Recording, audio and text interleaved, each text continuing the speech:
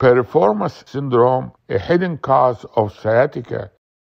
What is piriformis syndrome? Piriformis syndrome is controversial, but it's becoming popular, and this syndrome is not clearly understood. It is a condition of leg pain or sciatica due to compression of the sciatic nerve at the hip. The sciatic nerve is compressed and irritated, not due to spine problems that affect the nerve roots of the sciatic nerve. In piriformis syndrome, the compression and irritation occurs from problems related to the piriformis muscle.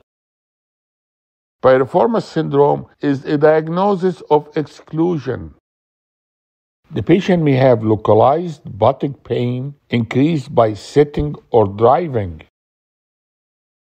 The patient will have symptoms of sciatica, and also a patient will have an MRI of the spine that is negative, that proves that the patient's symptoms are not associated with disc herniation. The sciatica is probably from the piriformis syndrome, but you must look at the spine first. Diagnosis of piriformis syndrome is made clinically with pain in the posterior gluteal region. The piriformis syndrome clearly can be confused with sciatica and lower back pain due to disc herniation. A high index of suspicion in patients with buttock or leg pain in the absence of lumbar pathology. This pain is increased while sitting with minimal or no back pain. In fact, it may be hard to differentiate between piriformis syndrome and lumbar disc herniation because both problems can cause sciatica. We must understand that irritation of the sciatic nerve may occur at multiple sites. And the first site to look at is the spine, where irritation of the sciatic nerve occurs due to disc herniation, which will cause lumbar radiculopathy and true sciatica. How about the piriformis muscle? What is the story of the piriformis muscle? The piriformis muscle arises from the anterolateral aspect of the sacrum and is inserted into the posterior aspect of the greater trochanter, deep into the buttock. Sciatic nerve initially emerges from the pelvis and it exits the greater sciatic notch anteriorly and below the piriformis muscle. The pain associated with piriformis syndrome is usually deep in the buttock and posterior thigh. It may also include the posterior aspect of the leg because the sciatic nerve goes from the buttock down all the way to the thigh and to the leg. So when the piriformis irritates the sciatic nerve, the pain may go down to the back of the leg. And that pain will be worse with flexion, adduction, and internal rotation of the hip. The patient will complain of pins and needles down the leg, and confusion may occur, and the patient may be misdiagnosed as having a lumbar disc herniation. So in the presentation, the patient will have pain in the posterior aspect of the buttock, and the pain will be shooting down the back of the leg. The pain may be aching, burning, or shooting, very similar to symptoms of sciatica. Sciatica is pain radiating along the course of the sciatic nerve, which runs from the lower back to the buttock, to the back of the thigh, and into the lower leg and the foot. It usually affects one side of the body, and it is usually called lumbar radiculopathy.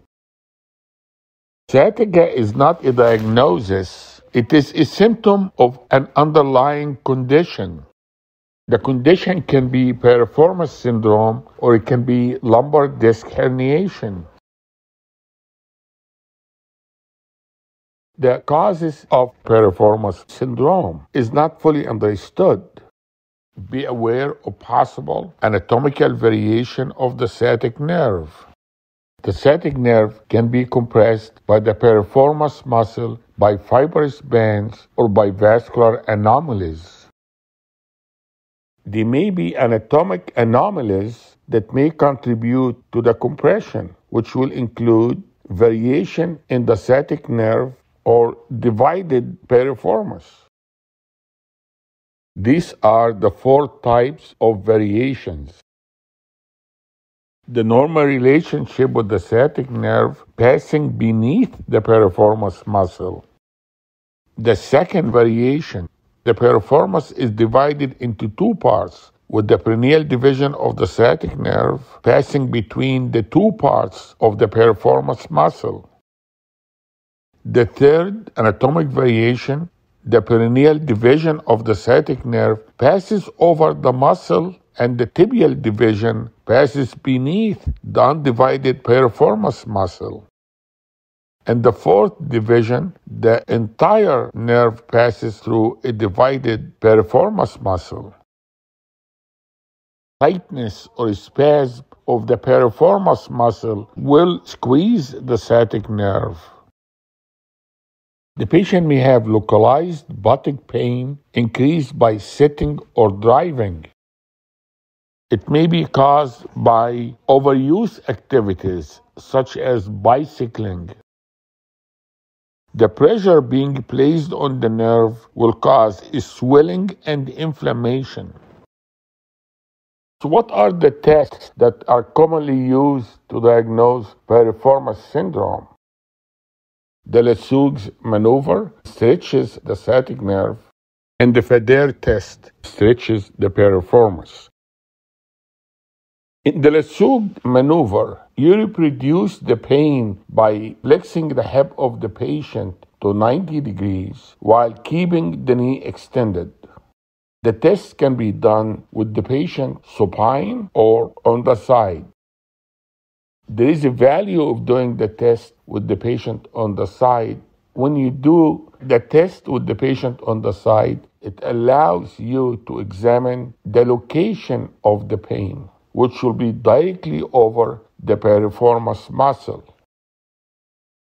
How about the Feder test? Feder test is not the Faber test. The Faber test is used to diagnose the sacroiliac joint. The Fair test is used to diagnose the piriformis syndrome. The test is done by stretching the piriformis muscle to see if it is causing irritation and pressure on the sciatic nerve and reproduce the patient's symptoms. So how do you do stretching of the piriformis muscle?